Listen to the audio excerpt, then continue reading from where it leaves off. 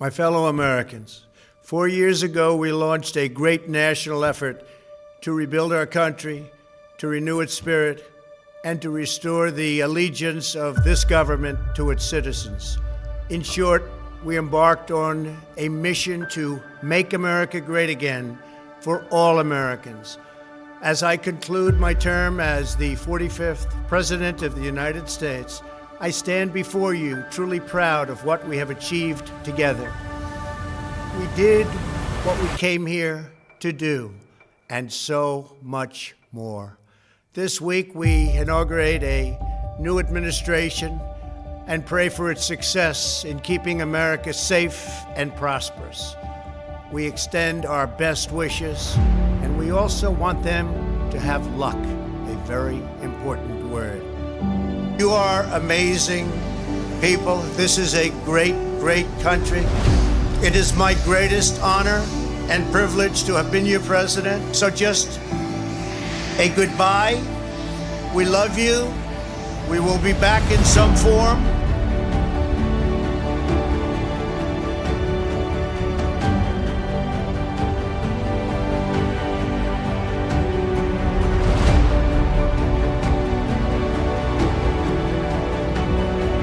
In order to make America great and glorious again, I am tonight announcing my candidacy for President of the United States.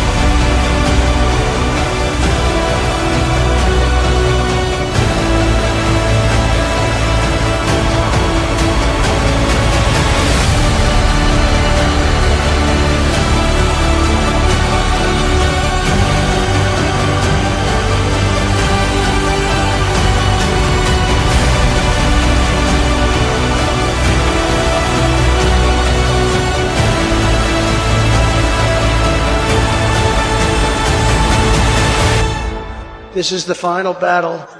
With you at my side, we will demolish the deep state. We will expel the warmongers from our government. We will drive out the globalists. We will cast out the communists, Marxists, and fascists. We will throw off the sick political class that hates our country. We will rout the fake news media, and we will liberate America from these villains once and for all.